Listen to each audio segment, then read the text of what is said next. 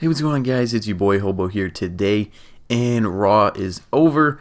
And really quick, I'm a guy who's not going to sit here and lie to you, my fans. I'm going to tell you how it is. So how it is about 2 hours before Raw, I fell asleep. I missed the first Monday Night Football game. I fell asleep. I just woke up 4 minutes ago. So I looked up the Raw results.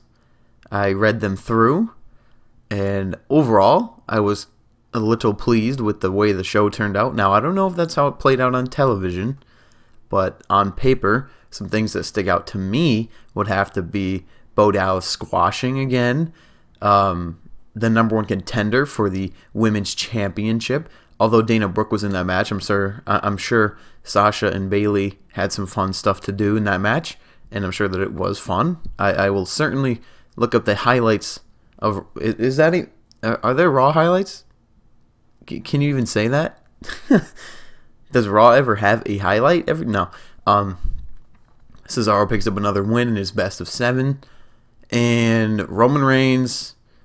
The part that had me the most nervous going into Raw tonight was if Roman Reigns becomes the number one contender, or the number 2 contender, whatever, and gets thrown in that match at Clash of Champions.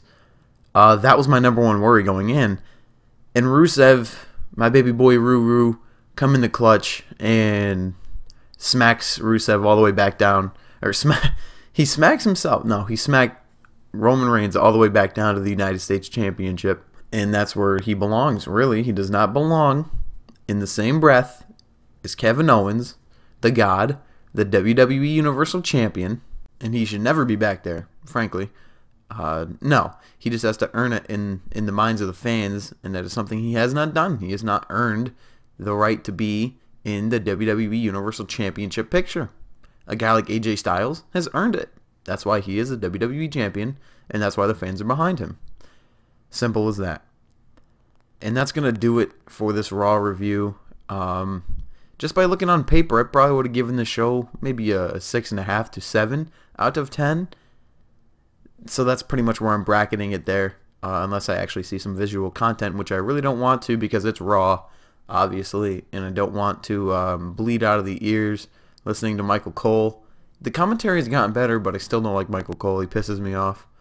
And my eyes don't wish to bleed by looking at all that red. Blue is my favorite color, don't get me wrong.